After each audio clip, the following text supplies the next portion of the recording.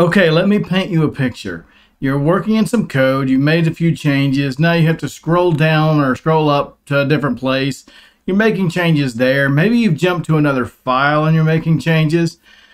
And then you suddenly remember, wait, what did I change before? So you have to scroll around, you're trying to find what you're looking for. Where is that exact line you made that change? What was that line? What was that variable? We've all been there. Hey, listen, I didn't say it was a pretty picture I was painting, but today's VS Code extension aims to solve all that for us. Let's get to it.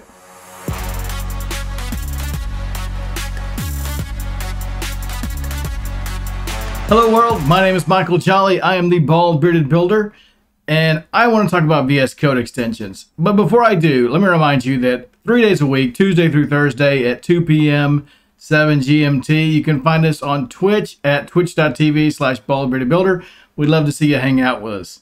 Let's get into our extension. Today I want to talk about Footsteps.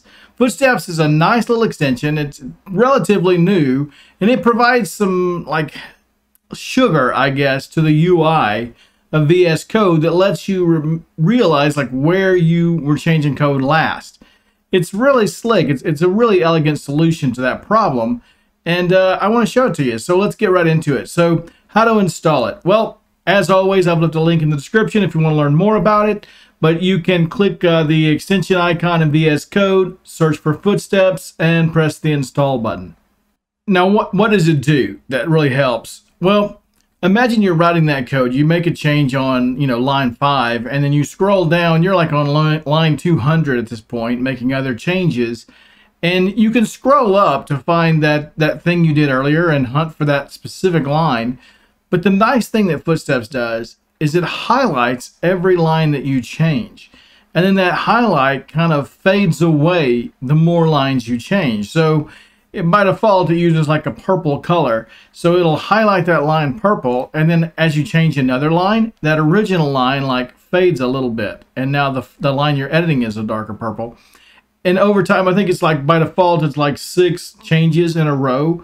It fades away to nothing, so nothing's there. And it actually keeps track of that per file. So if you're making changes in one or more files, then you can have those highlighting in those different places.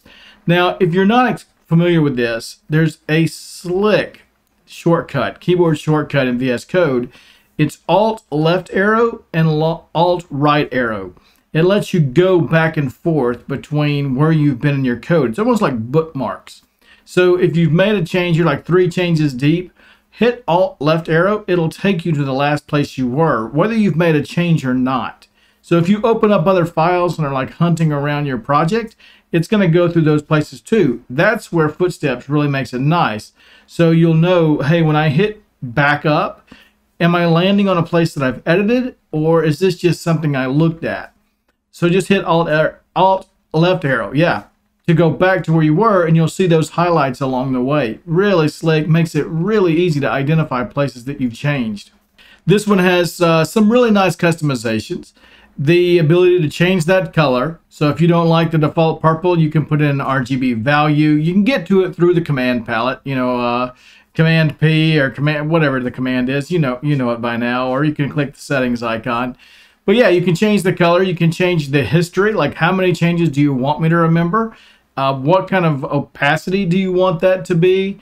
It really makes it fast and handy to customize it. One thing I would like to see from this extension in the future, a future revision, I guess, would be instead of choosing the color of the highlight, I would rather it adhere to whatever my theme is. Use some kind of, if the background is a dark blue, do maybe the opposite of that somehow. Do some calculations in there. It's math.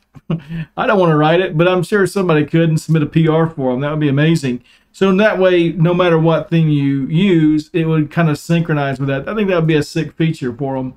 But anyway, yeah, go check it out, try it, and let me know how you like it. I've really found it kind of handy to kind of keep up with, especially when I have long files.